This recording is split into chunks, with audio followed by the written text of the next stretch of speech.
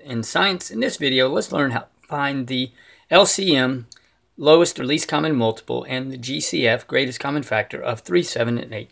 And I like to use a factor tree for each of these. So let's get started.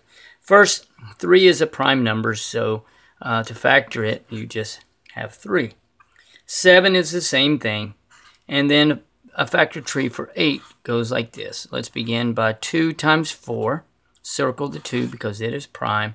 And then 2 times 2 equals 4. Circle them because they're prime and I'm down to prime numbers. Now I'm going to create a factor chart. So I'm going to write all the factors of 3, which is 3. Then I'm going to write all the factors for 7, which is 7. And then I'm going to write the factors for 8. I don't have a 3 or 7 with 8, so I'm going to start here. I'm going to write 2, 2, and 2.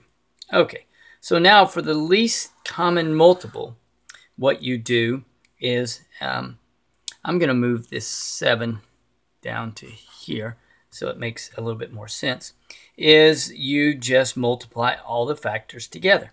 And there's one exception. If you have a pair, then you only multiply it once. But there are no pairs, so I'm just going to multiply 3 times 2 times 2 times 2 times 7. And when you multiply all this together, you get 168. Okay?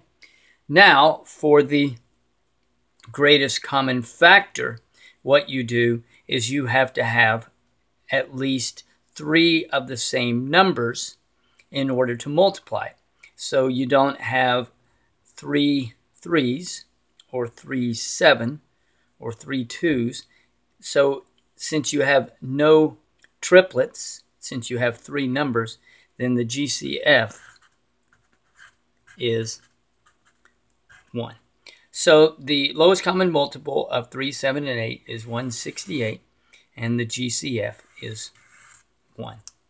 I hope that helps. Thanks for watching, and Moo Moo Math uploads a new math and science video every day. Please subscribe and share.